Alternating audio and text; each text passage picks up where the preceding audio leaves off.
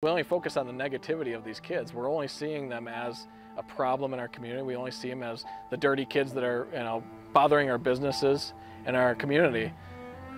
Well, it's not really a fair assessment of what they've experienced, what their life has been. It's pretty troubling, actually. This is a scene from a new documentary that shines a light on a serious and growing problem. Kids under the age of 18 who are homeless. It isn't a story from Chicago or another big city. It's happening right here in Madison. Homeless teens face a daunting challenge and no safety net. There's no shelter in Dane County dedicated to minors. The organization Make Room for Youth released the video that was produced by Will Nimmo of the Madison Media Institute.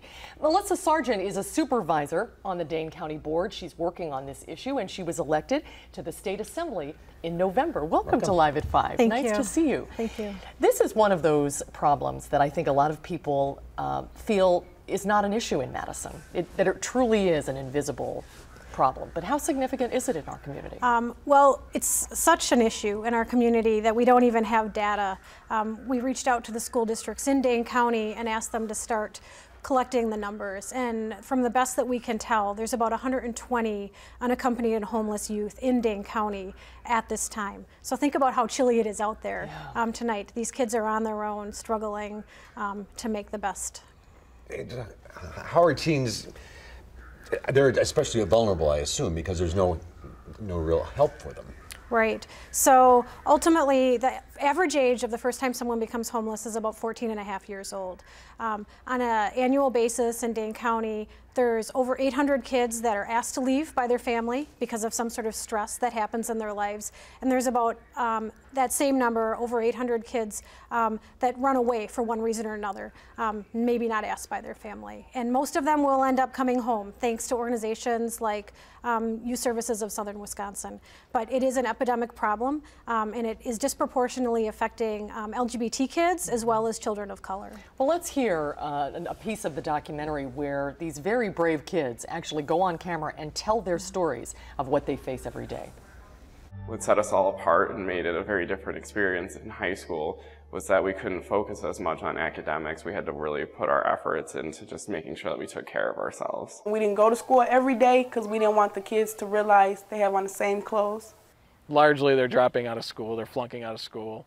They're just struggling with the day-to-day routine of being in school. So if they show up, they're really not doing that well. School was just a place to eat. A free place to eat. That's what school became. So there's a real stigma associated with this, it seems. It's such a problem that these kids have a hard time talking about it. And that's why when I started out saying we don't exactly know how many of these children there are, they are very slow to self-report. And oftentimes teachers, the people who see them on a regular basis, aren't even going to be able to tell. They do a real good job trying to keep it under the radar. It's such a daunting problem. There's limited money for social service agencies, and organizations are overwhelmed with the need. So what can be done, and what can the people that are watching this do?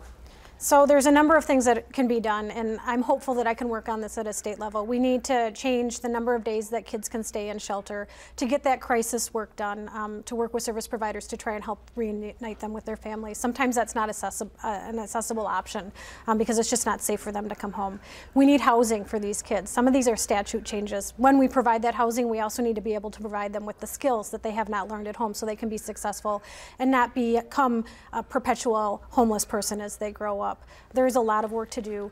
Make Room for Youth, otherwise known as Murphy, has a website. It's mrfy.org, and on that website we have a list of things that we are accepting from people in the community, ranging from money to clothing for these kids, food cards, gas cards, cell phone cards, etc., so that they can help take care of their needs. We need professionals, folks that are dentists who might be able to help, and doctors who might be able to help as well. It's a very, very powerful video, so please take a look at it if you can. Thanks for being with us. Thank you. Good to see you. Keep up the good work. Thank you very much.